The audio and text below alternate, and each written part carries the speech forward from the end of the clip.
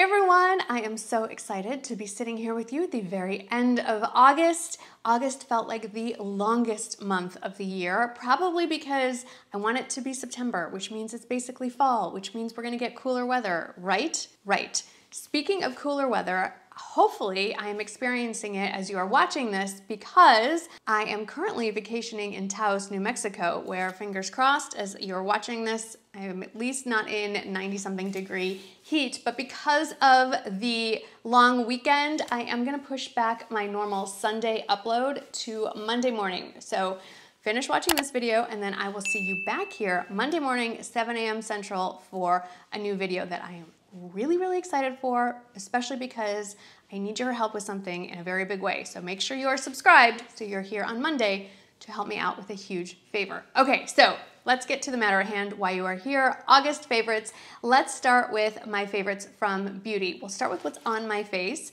And first and foremost, what's on my lips. It's one of the most asked about things that I receive questions on this month. That was an oddly constructed sentence. Anyway, let's talk about this lip gloss. It is from Lawless Beauty. And it has a long name, but basically all you need to know is it's Lawless Beauty and the color is Glazed.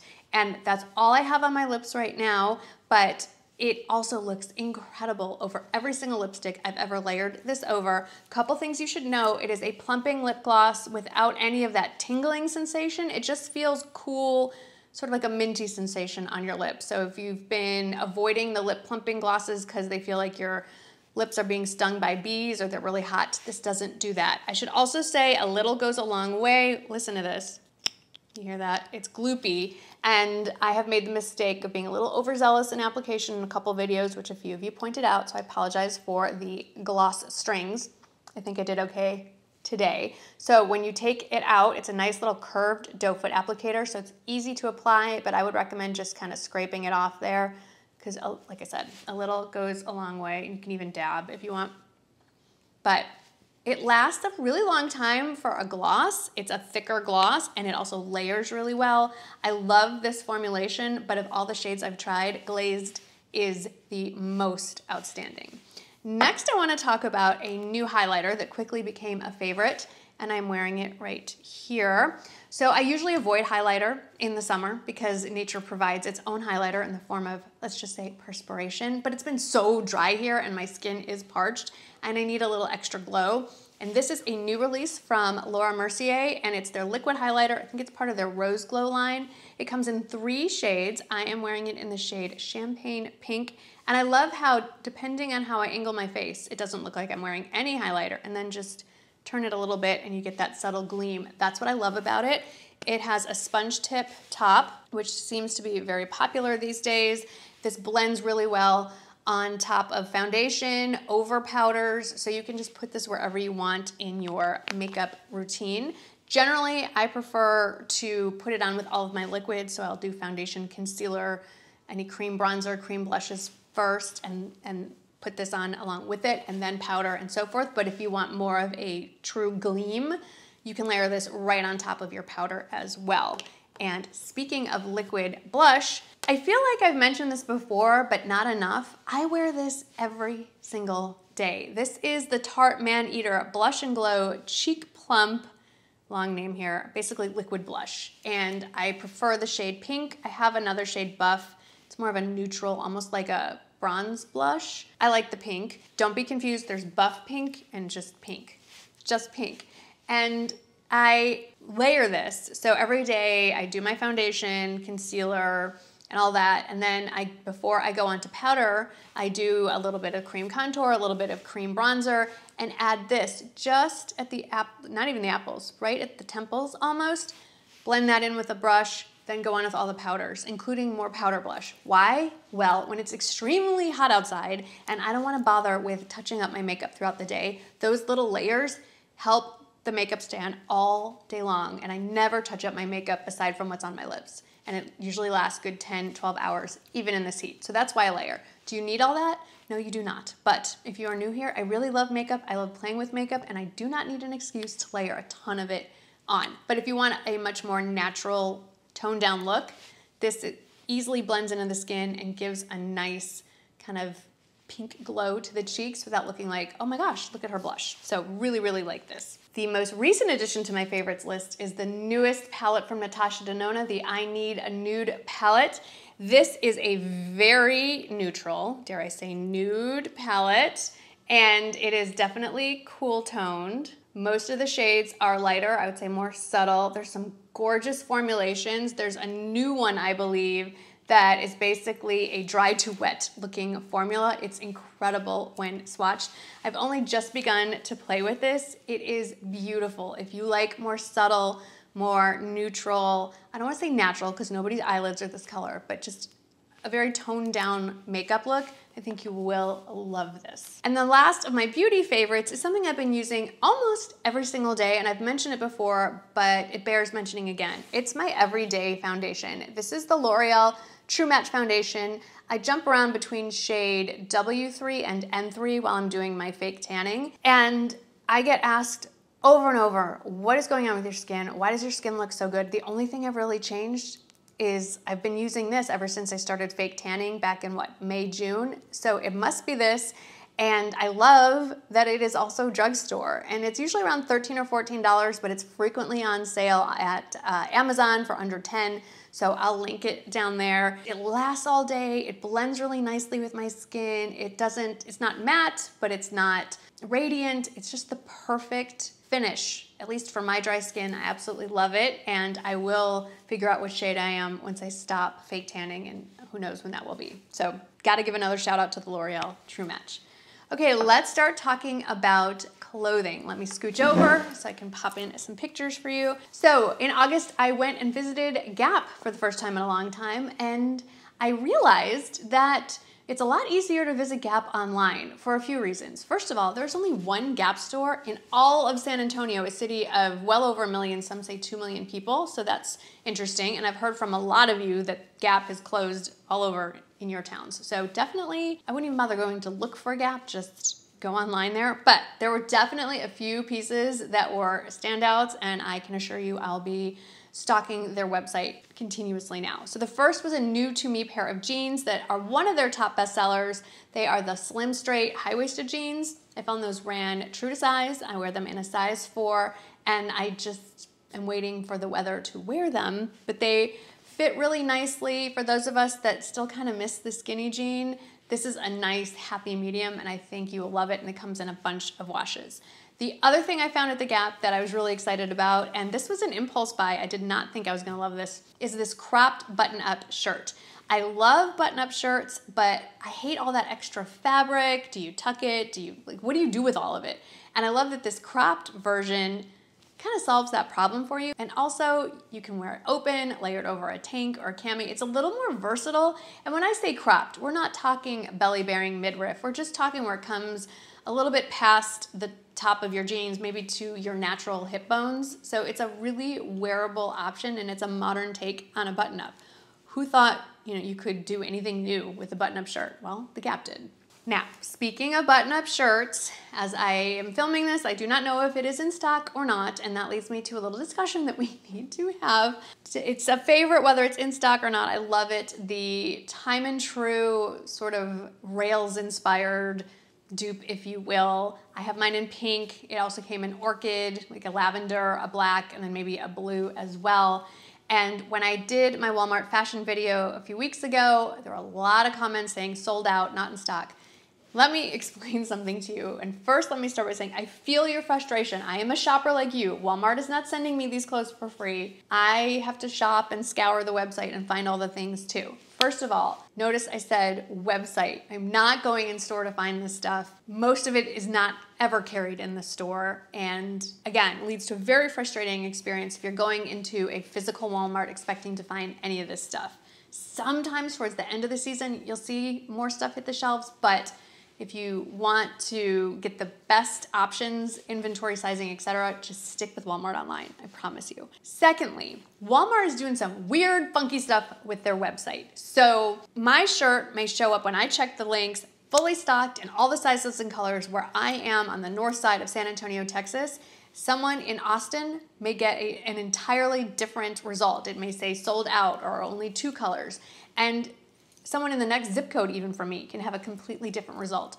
What Walmart has been doing, and I don't know if they're gonna change it or not, is instead of making it like a national database, they're really focusing, I guess maybe they're trying to reduce their carbon footprint, I don't know, but they're trying to reduce their delivery area to very specific stuff. And instead of just saying sold out, they're now saying things like link is broken. So I understand your frustration. It's the same as mine. Just be patient. And I would ask you to please not comment that things are sold out, because they do restock. And if someone's watching that video later and they see a comment that says everything is sold out, it might not be when they're watching, and they're gonna miss out on finding some good stuff. So I get it. I feel your pain. Your pain is my pain, but that is what's going on. And it's not just Walmart. It's, you know, it's the state of the world. Supply and demand, supply chain, all that. Best save for a channel with a different topic than mine. We're gonna just focus on fashion and beauty. Back to the whole point of that Time and True Rails inspired top is definitely a favorite of mine. And if you manage to score it, I hope you're enjoying it as much as I am. I also have to throw in this free assembly drop waist dress. I didn't realize when I ordered it that it also came in chambray, because when I ordered it, they were releasing things piece by piece. And so they weren't even releasing all of the color ranges. So I saw it in this plaid, which I bought, love. Now I see it in chambray. I'm like, oh, can I get that too? Probably not. I mean, I'm gonna restrain myself. Let someone else have a crack at it. But I love this flowy drop waist. I know it's not a silhouette for everyone, but I personally love it. I think it's fun. It's a great teacher dress. It's great to wear to church or to synagogue. I wore mine to synagogue. It's just a very versatile, sweet, feminine, little flirty dress. And I like that it's not necessarily skin tight, because it's still really hot. So you get the plaid or the chambray for fall, and then it's like a loose swinging kind of dress. So it's a little more conservative and it's not hot to wear. And then my last favorite, it's a favorite that, again, I can't wear because it's 150 degrees outside, but it's this cardigan from Dreamers that I found on the Walmart website. And again, when I ordered it, it only came in the white kind of ivory shade, but it now also comes in black. The colors in this, it's so beautiful. It looks like something you would find at like Neiman Marcus or Saks or a high-end boutique of like small crafters. The yarn is so soft, it doesn't shed. The colors woven throughout are so beautiful. I cannot believe it is from Walmart. If you can still snatch it up, I would recommend grabbing it so that you have it if and when the weather ever turns. Now let's move on to accessory favorites. And first is this pair of earrings that I was inspired to buy by another influencer, Stefana Silber. These are lab created moissanite earrings. They come in 2-carat size and a variety of options. Halo, no halo, square, cut, round, etc. I've been wearing them pretty much nonstop, and I love the case that they come in because it looks like something on a TV show. When you open it, there's a little light inside and it shines down on the earrings and makes them sparkle. So it's quite the presentation. So it'd make a really good gift as well. Another accessory find from Amazon that I'm loving this month, and I forgot to include in my Amazon fashion haul, are these block-heeled sandals. Now, like all things Amazon, they come with the straps in all kinds of different faux leather colors, but I love the clear strap and even little details like, can you see there's this metal gold little insert there, just a fun little detail. These are really comfortable. The block heel makes them really easy to walk around in, and for me, these are easily worn for the next few months, so I'm glad that I found them when I did. Speaking of shoes, I'm really getting into wearing white sneakers. It makes me laugh because years ago I said I would only wear sneakers if I was working out, and now I'm wearing them with regular clothes. And there are 2 sneakers I want to share with you. One is a new find, so we'll start with this. I'm late to the On Cloud party. Woo, that is a blinding white. I am late to the On Cloud party, but I get it. These are so lightweight, you don't even feel like you have shoes on. I can wear anything from a 6.5 to a 7. Usually it's a 7, and I got a 7 in these. So if you, I wouldn't say size up, but if you have a size range, go to the higher range. I love that there's no like tie to the laces, and the color that I got is called Undyed. Now, these are more of an athletic sneaker look. If you want more of a walking shoe, everyday clothing outfit shoe, these are old and still available. These are the Madewell sidewalk sneakers. I have no tie shoelaces that I got on Amazon. I'll link below. I love these. These are a classic. They go with everything, and I like that it is a more almondy shape, not quite so dull and rounded, so it doesn't just cut your foot off and make it look shorter and thicker.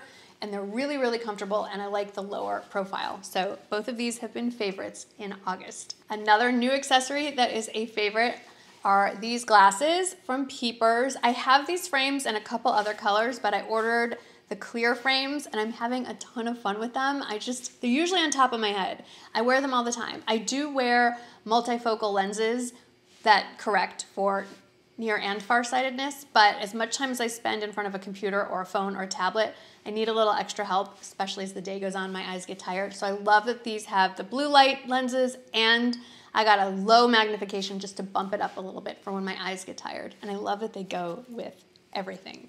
And then I have a handbag favorite, and it's not a new handbag, but is back fully stocked last time I checked, and I've been carrying it a ton.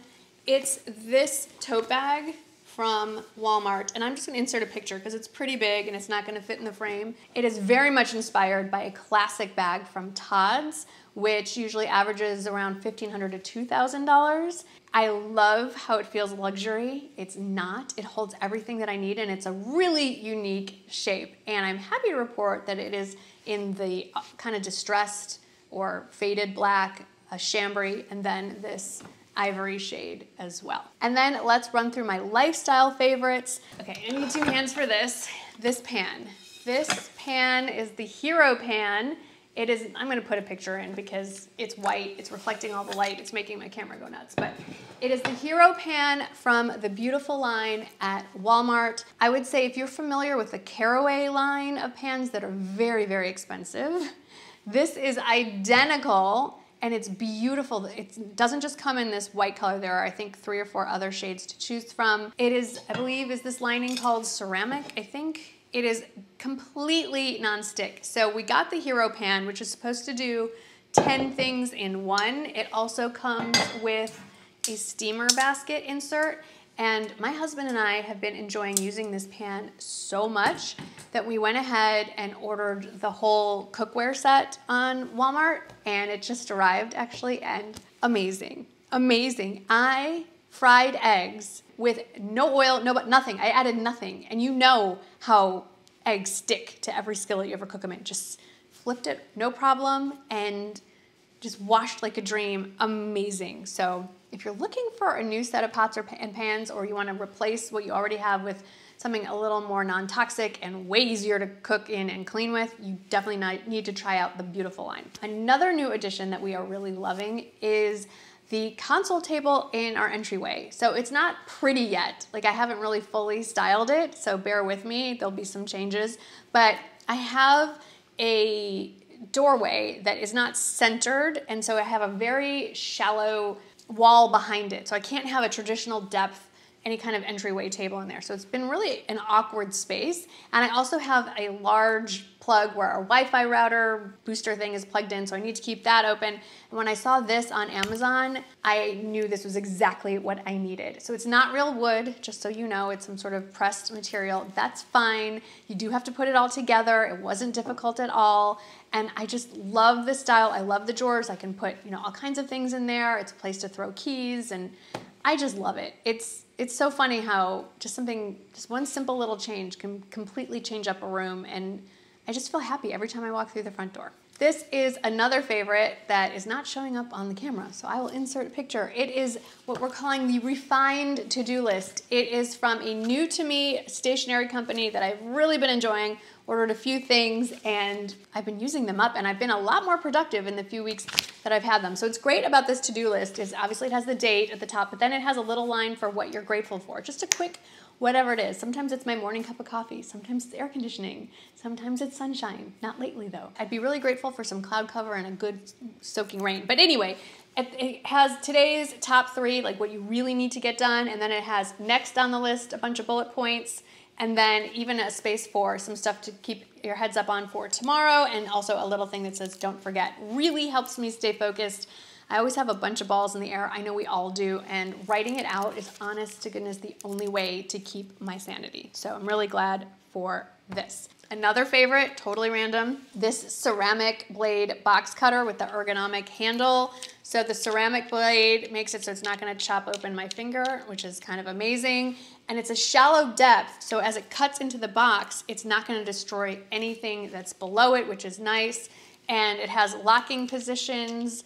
I'm not worried about it being child friendly, but I just love this. I ordered a couple of them, so I have them strategically placed in the different places I order packages, and it does make opening all of my online orders a lot more fun and efficient. And Michael's thankful because he uses this to break down the millions of boxes that come through our house every day. And then the last favorite is this phone case. Now, this part here that has the ring and this kickstand, this is separate. But this phone case, it's a MagSafe phone case, and that was specific. I needed that so that I could attach this thing to it. I don't love the snow leopard print. I wish there were some better options, but what I really like it for, and what I'm hoping I'm enjoying it as I'm on vacation, well, in real time you're watching this, is that it has this lanyard, these two clips at the bottom here, and they are removable, so I could swap out this strap to any other kind of strap that I wanted, but we're gonna be doing a lot of bike riding and hiking and floating on a boat on the Snake River. Snake River? Some river. There's a river. Maybe it's the Rio Grande. And I like that I can just carry this bandolier style, hands-free, but I can still reach for my phone if I wanna take pictures, document, all that stuff. I've even gone so far as walk around the house with this over my shoulder. So I have a hands-free situation, and I always have my phone with me. Because when I'm in the house, I'll be honest, unless I'm going to be in front of the camera, many times I'm still in my pajamas, and that doesn't mean I have pockets handy. So it's kind of nice to have these things. I'm gonna be looking for maybe slightly less animal printy options, but I really like this. Like I said, this just clips off. But I don't take it off. I don't find it to be obtrusive at all. I'm really liking it.